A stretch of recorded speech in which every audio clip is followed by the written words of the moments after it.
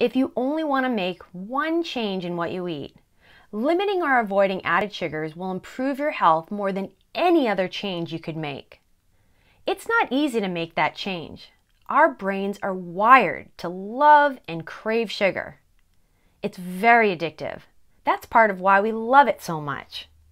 A few interesting animal studies have been done to learn about the appeal of sugar. One study found that it's more addictive than even cocaine. The researchers used two groups of rats. One group were addicted to cocaine. The other was not. Both groups showed a preference for additional hits of sugar over cocaine. Overall, 94% of the rats chose sugar over cocaine. Even the coke-addicted rats preferred sugar to their other drug of choice. Another study using mice looked at the health ramifications of eating a diet high in added sugar. The average American eats a diet with 13% of their calories from added sugar. Now that's average. Many people consume much more. The researchers gave the mice a diet with 25% of calories from added sugar. Over the 32-week duration of the experiment, sugar-fed females died at nearly twice the rate of the healthy females. In addition, the males who ate the high sugar diet produced 25% less offspring. I hope that makes it clear. Reducing your sugar consumption can have profound impacts. Even if you're not a rodent, we know that overconsumption of sugar has serious negative health impacts. First, it weakens our immune system. In fact, I want you to think of sugar as the enemy to your immune system. Here's some insight to why I say that. White blood cells are like the soldiers of your immune system, and those soldiers need to be able to react to threats. But when you eat sugar, it reduces your white blood cell reactivity. In other words, they cannot fight infection. In one study, adults ingested 100 grams of sugar. That's a little more than 2 cans of Coke or 2 glasses of orange juice. The researchers then measured white blood cell reactivity over time. The study found that white blood cell reactivity was reduced by as much as 40% for as long as 5 hours. Imagine eating or drinking something that made your muscles 40% weaker for 5 hours. Would you eat that? Another negative health impact from sugar is increased inflammation. Studies have found a strong link between sugar consumption and chronic inflammation. On one end of findings, people with higher sugar diets are always found to have higher inflammation. At the other end, reduction in sugar consumption reliably leads to reduced inflammation. Why is this happening?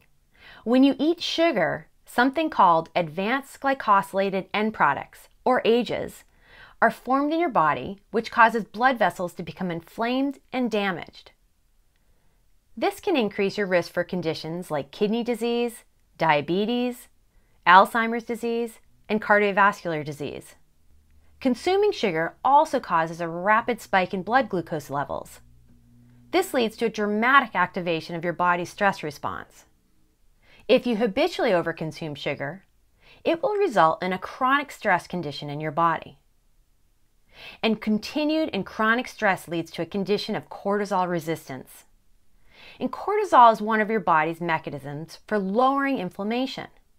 So, as you develop a resistance to cortisol, your body has an increase in inflammation. Sugar's not done causing trouble yet. It also damages your gut microbiome. Now you'll recall that in video 2, we touched on the importance of a healthy gut microbiome. Remember that the microbes in your gut are important for several processes in your body.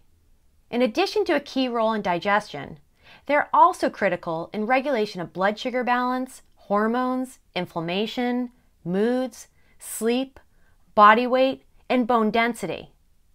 New research means that this list is always growing, and the more we know about your body's systems, the more we find a connection to our microbiome.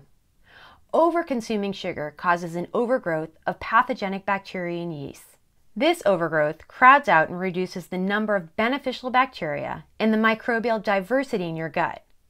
Research has demonstrated that imbalances in your gut can increase your risk for chronic conditions such as cancer, cardiovascular disease, and neurological diseases such as Parkinson's and Alzheimer's disease.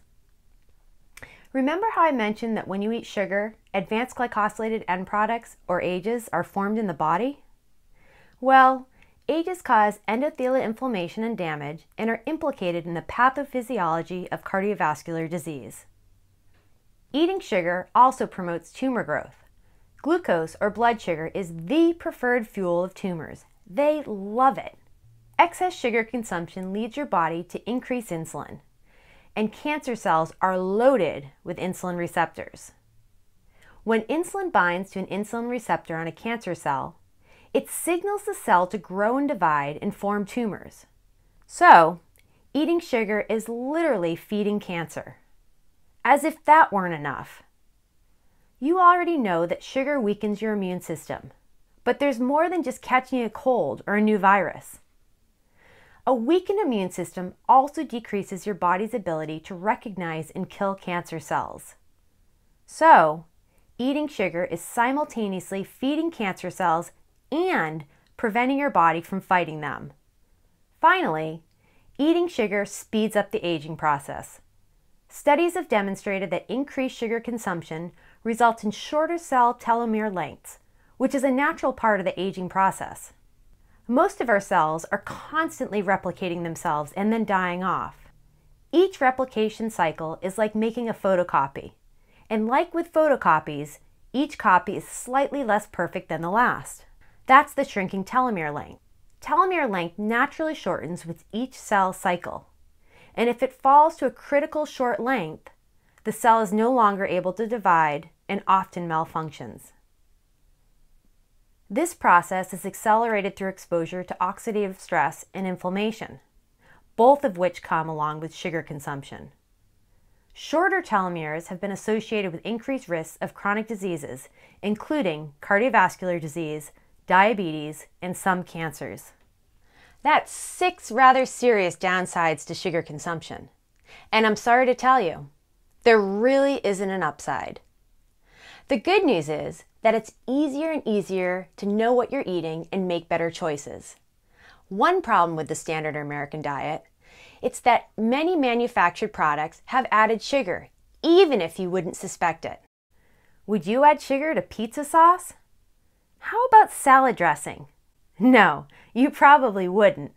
But if you buy those off the shelf, there's a good chance they have a surprising amount of sugar added. And adding to the confusion, many foods that are considered healthy choices are loaded with added sugar, like yogurt. Everyone knows that yogurt is part of a healthy diet, right? But most flavored yogurt, it's loaded with sugar. 26 grams is nearly as much sugar as you'd get in a can of Coke. That's not health food. That's dessert. A lot of people have heard that there's sugar in ketchup. What's the big deal? You only use a little bit, right? Just 1 tablespoon of Heinz ketchup has nearly 4 grams of sugar. A good burger might have 2 tablespoons. And you'll have some fries with that you'll dip in ketchup. Probably another 2 tablespoons at least. Now you've had a good burger and some fries, and without knowing it, you've eaten about 16 grams of sugar. I suspect that if you had that same burger and fries, but used ketchup without added sugar, you wouldn't say, you know what this needs? A few heaping spoonfuls of sugar. All of the damage and hazards of sugar, and you didn't even need to eat it. So how do you know what to avoid? Fortunately, in 2020, the FDA mandated that all packaged foods list added sugar on the label. So if you buy something in the United States, it should have a label that looks like this. I recommend reducing all types of sugar, natural and added. But for now, we'll stay focused on the worst offender, the added sugar. That's what's behind most of the ill effects we've talked about, and it's the easiest to reduce and eliminate from a healthy diet. You can see on this label, there's a line for total sugars, and the next line is added sugars. The total sugars includes those naturally occurring sugars. What we're most interested in is that second line.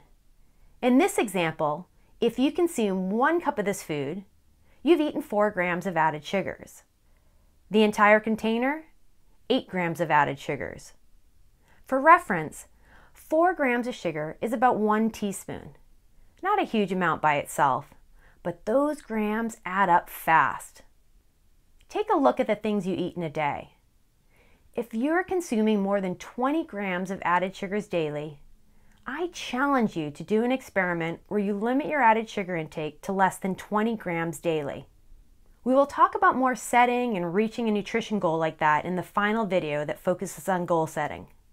For now, remember that just reducing your added sugar consumption will have a tremendous positive impact on how you feel, your performance, and how you age.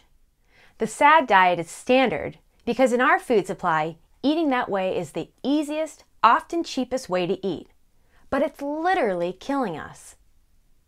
In upcoming videos, we'll look at other elements of the SAD that you can challenge and change in your diet. Remember, look at food labels, consider if there's a better option, and feel good about what you're eating. Thanks for tuning in.